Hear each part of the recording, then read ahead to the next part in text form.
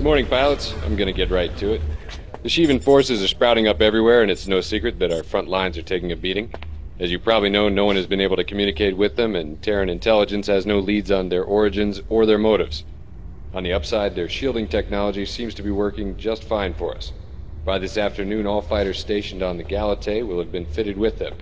Try to keep them intact, all right? The cruiser Tyrannus is suspected to be the source of command for the Sheevans in this sector. It's here in the IKEA system, and we suspect it's low on fighters and supplies due to its recent attack runs. We have reason to believe it will soon jump to another system to resupply. We don't know where it will jump to, but there is only one subspace node out of IKEA, and we intend to blockade it.